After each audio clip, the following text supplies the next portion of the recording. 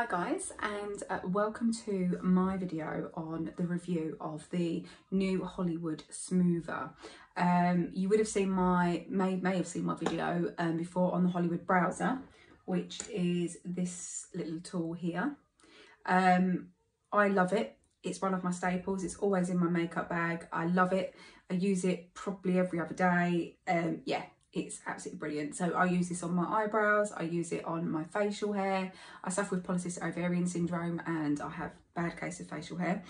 So this little thing is very, very helpful for those times where you kind of caught out a little bit and you don't realise you've got a bit of something going on around the chin. But yeah, and obviously is great for the peach fuzz. So when you're wanting to take off that top layer of like the really fine little hairs on your face, this is really, really great, and it will make your foundation and skincare go on like a dream. You'll get more benefit from your skincare as well. So yeah, always great. I then received this lovely thing. I have to say, first and foremost, I love the packaging. Anyone that follows me knows what I'm like. I am a sucker for good packaging, and this is just lovely. So obviously take this off and it reveals the lovely Hollywood Smoother. I'll just take it out of its little pod there. It's lovely. It's a nice size, so you know it's about the same size as my hand, so still really good for traveling around, really good for your makeup bag, so that's always a good. Love the design.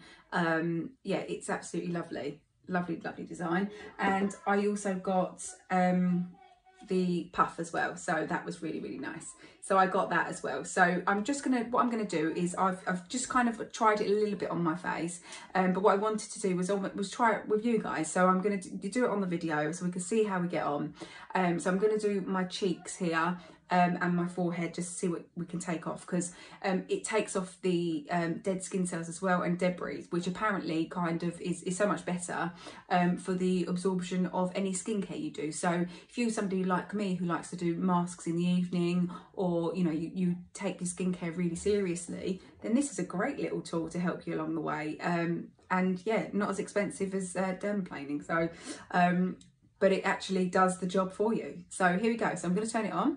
It is electric, whereas the other one is manual. So that's got a little thing at the bottom here to put your AAA battery in. It comes with a AAA battery in it, so that's always good. So we're going to pop that on. The little light comes on.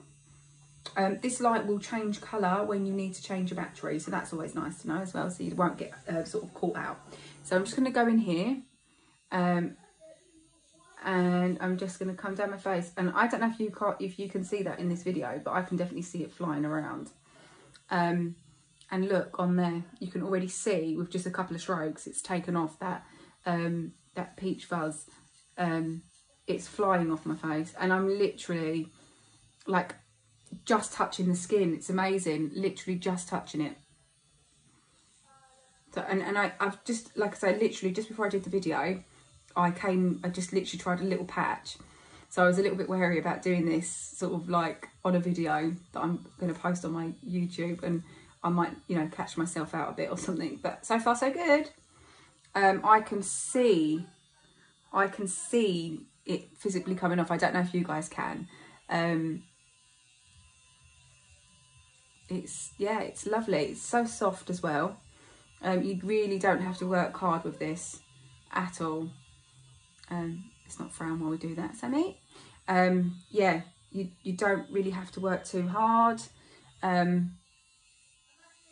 It's literally taking off that top layer of peach fuzz that your foundation gets caught up in a lot of the time, which is why you have to work so hard sometimes to get your foundation on, you know, nicely, or get that kind of almost like airbrushed look.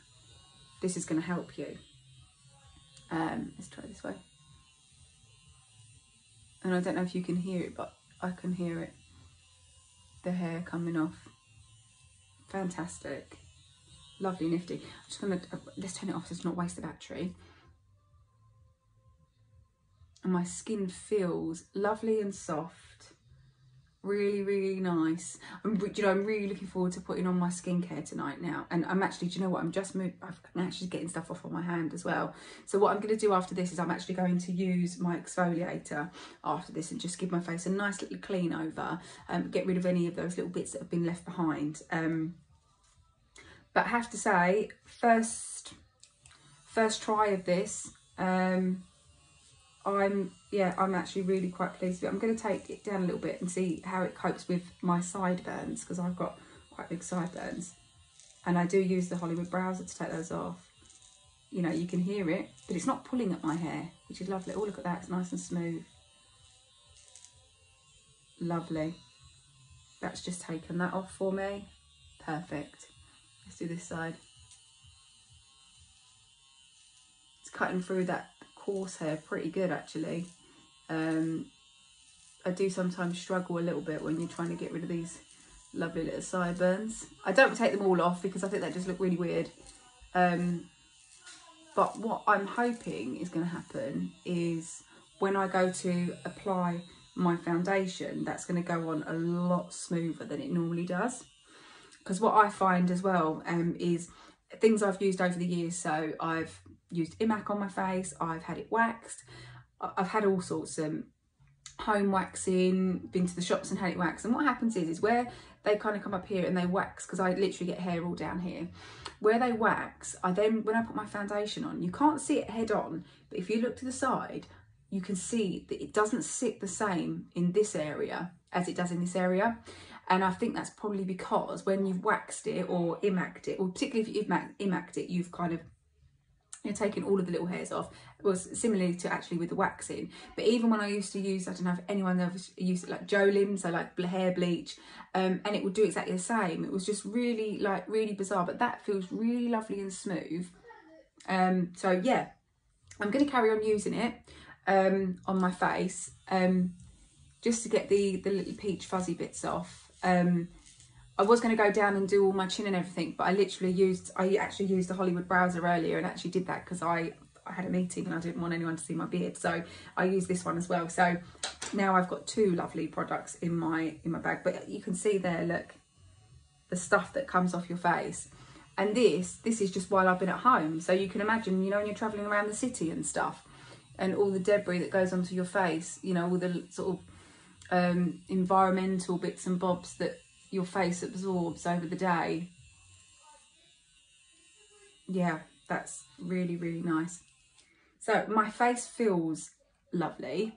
Like I say, I'm going to use my exfoliator now and just give my face a little exfoliation. I'm going to clean this because it's still got some, I don't know if you can see, but it's got some bits and bobs on it. So I'm going to give that a good clean. But I have to say, all in all, I'm as impressed with this product as I have been with the manual one. You do have to change the heads on these. It does tell you in your little booklet how often you need to change them. You actually can tell when the blade starts to sort of dull a little bit on the outside there, so you can see it's quite shiny when that starts to dull.